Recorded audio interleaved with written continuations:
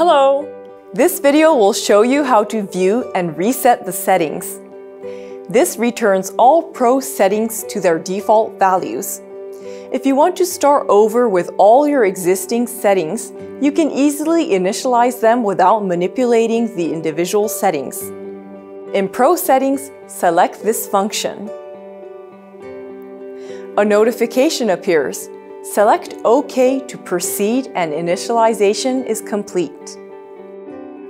I will now show you how to quickly show all the Pro settings. This displays the list of the current professional settings. Whenever you want to check the current settings, you can quickly do so without looking at the individual settings. Select the function, and from here you can check all the current settings. You can see all the settings by scrolling down. I have shown in this video how to view and reset the current settings.